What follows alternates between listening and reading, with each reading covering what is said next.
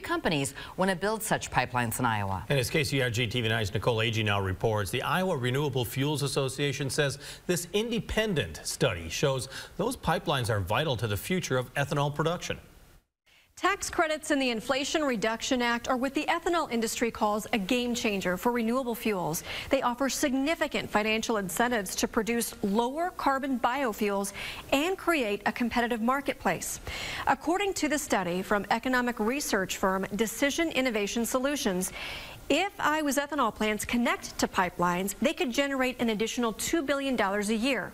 Without pipelines, 3/4 of Iowa's ethanol production could leave the state, taking an estimated 40% of Iowa's corn crop with it.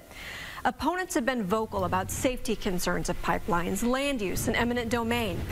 The IRFA says it hopes this study adds context to what's become a heated conversation.